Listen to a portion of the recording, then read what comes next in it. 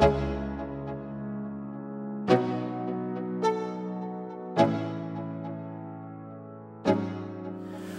I am Dr. Kim Sage. I'm a licensed clinical psychologist. Welcome to my YouTube channel and to this little mini series this week on hypervigilance within a larger series called Wildly Loved.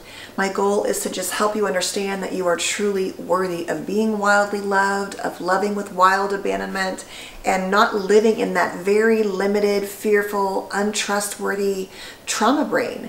The trauma brain that says that no one is safe and nothing is good and it's always bad and bad things are going to happen. My goal with this entire series that I'm trying to post Monday through Friday every week right now is to really help you understand yourself and your life and your story more.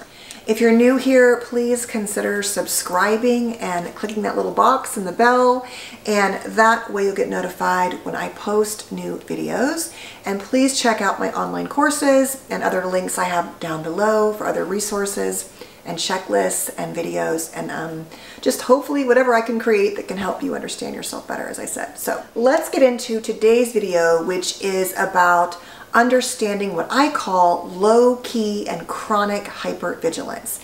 If you're just tuning in today, you might want to check out yesterday's video, just kind of generally explaining the kind of two veins of how we can see hypervigilance in a very typical sort of PTSD, heightened, very fight-or-flight type PTSD response, and hypervigilance about the world, always scanning for danger, and how what we're talking about this week, which is actually the more low-key, chronic type state where you are not really feeling that you're safe in the world, but not in the any moment, you know, it's going to be bad.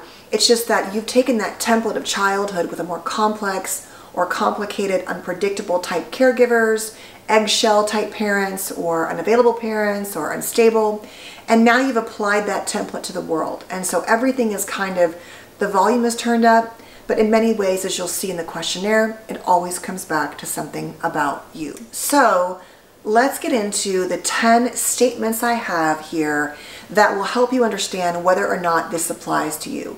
So it's not necessarily like a full-blown, it's not a diagnostic tool, but just the more things you say yes to, you might want to do some more research and see if this, yeah, you know, this does really apply to me and this is really affecting my life and relationships in some way, okay? So I will probably post at the end of this video or somewhere a link to these questions, or I'll post them in the comment or the chat section, or I should say down below the video, but I hope that you will find them helpful as you look at your life. All right, so number one is, I find myself wanting to avoid social interactions. And even when I say yes, I tend to not really want to go, even until the last minute. When I do go, I tend to have a decent time, but when I get home, I am completely drained and exhausted. Number two, I tend to always think everything is my fault, even if I don't show it outwardly. My first thought when something happens or there's a comment about something or something is said or done is that, what did I do wrong? My go-to is never, maybe this isn't about me, maybe it's about them. It's always about me.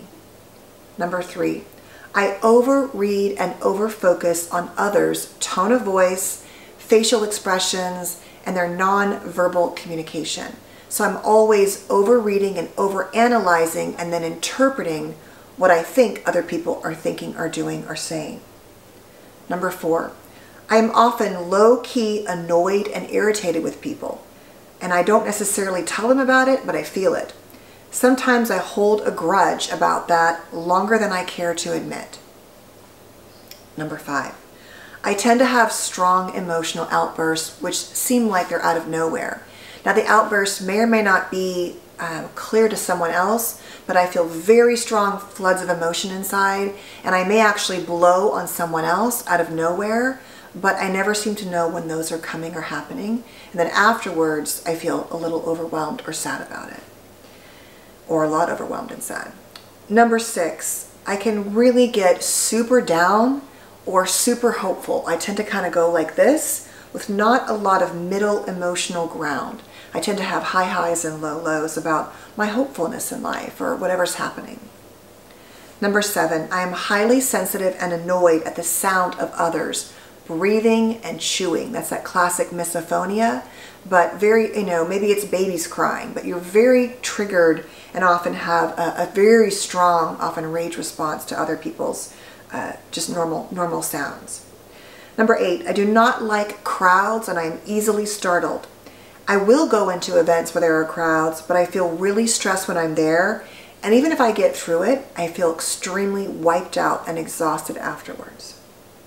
Number 9, I always assume the worst is going to happen.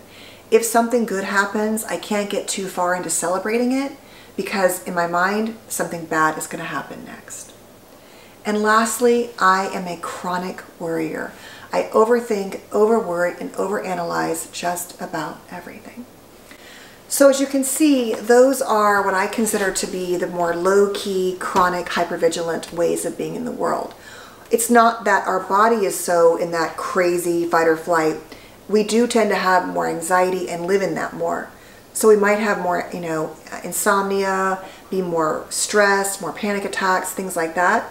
But we're not necessarily ready to pounce in fight or flight, but we are always, the volume is really turned up, especially on our emotional and interpersonal symptoms.